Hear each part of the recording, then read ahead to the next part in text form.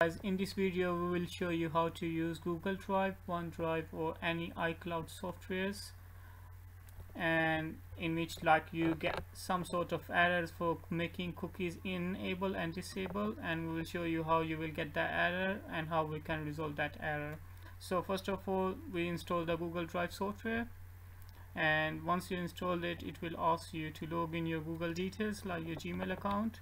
So I will enter my Gmail account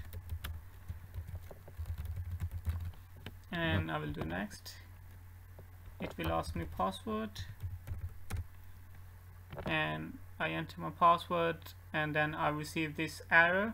It says to me enable or disable cookies. If you are trying to use your Google account and see a message, then you have to do your browser cookies functionality is turned on. It's likely your browser cookies are disabled. So there are so many different ways. I tried so many different ways, but none of them worked for me, and finally I find out a solution on how I can sort out this error. So first of all, what I will do, go into start menu, search for enable cookies. Yeah, you can see this one, it says enable or disable session cookies. So I will click this one and it will take me to internet properties. You can see there is general, privacy, security, contents and connections.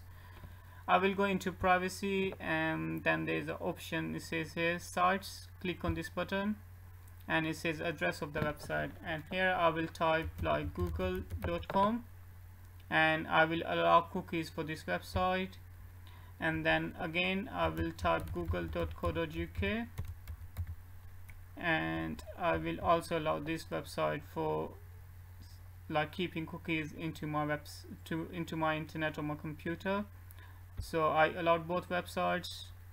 I click on OK and click on this one OK, and then close this Google Drive, and now open again this Google Drive. And this is the same way. If for example, if you are getting error on OneDrive, any other cloud softwares, then you have to do the same things which I'm doing it right now with Google Drive. So I'm entering my email address again and then enter my password. Sorry.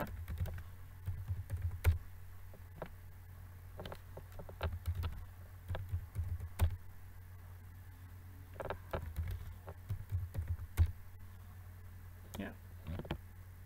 And now you don't get any error, and now you can add your files, folder, each and everything as normal. So there's no more issues. Now you have enabled your cookies, and you can use Google Drive, you can use OneDrive, and you can use any other cloud software which requires you to enable your cookies in your laptop. Thank you so much for watching this video. If you like this video, you can subscribe us and we can make more videos which will help you out in future. Thanks a lot. Take care. Bye.